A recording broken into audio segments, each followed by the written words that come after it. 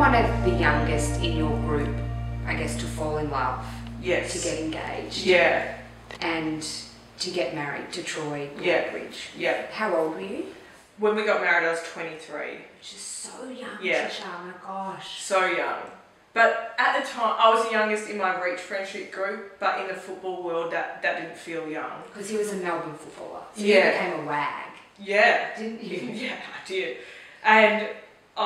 But in that world, that's what you do. The boys earn money really early, you buy a house really early. No, it's like celebrity world. They all do it so much earlier. Yeah. And same with footballers. It's Yeah. like you guys are 21 and you've got 5 kids. Yeah. Is it just the norm? It is, because I think it's the money, because you start to do things really early. Right. And then I think for a lot of the guys it's the stability, because Right. they live.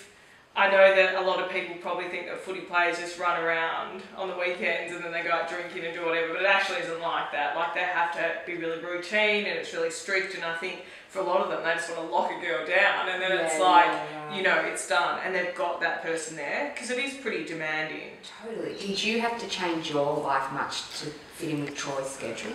I felt like I did. I was really young though.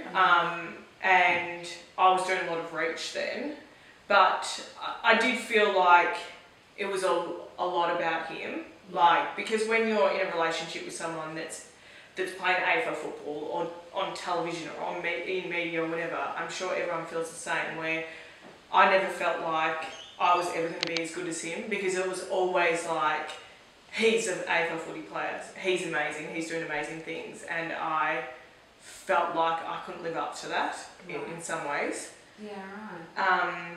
But I definitely felt like he supported me in my choices, but you basically make that sacrifice that while they're playing football, it's about them. Yeah. Wow. Yeah.